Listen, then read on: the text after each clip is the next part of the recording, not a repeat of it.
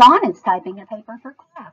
He can type 1 3/7 pages in a quarter of an hour. How many pages can he type in 1 hour?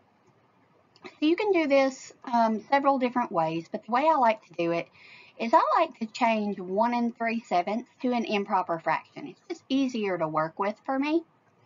So to change a proper fraction to an improper fraction, you're going to say the denominator multiplied by the whole number. So 7 times 1, that gives me 7.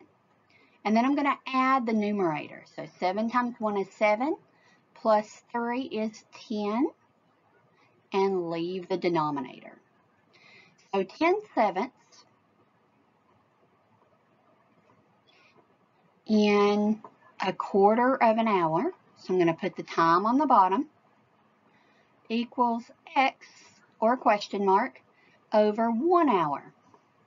Okay, so I can cross multiply here and do 10/7 times 1, which is 10/7,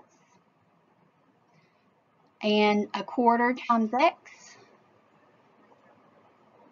Okay, then I'm going to figure out how I can get 1/4 times x away from it. I can divide both sides by 1/4, which is the same as multiplying by 4.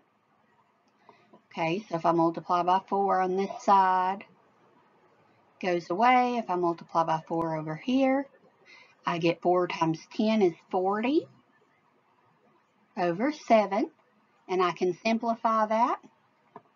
7 goes into 40 5 times, that's 35, with 5 left over.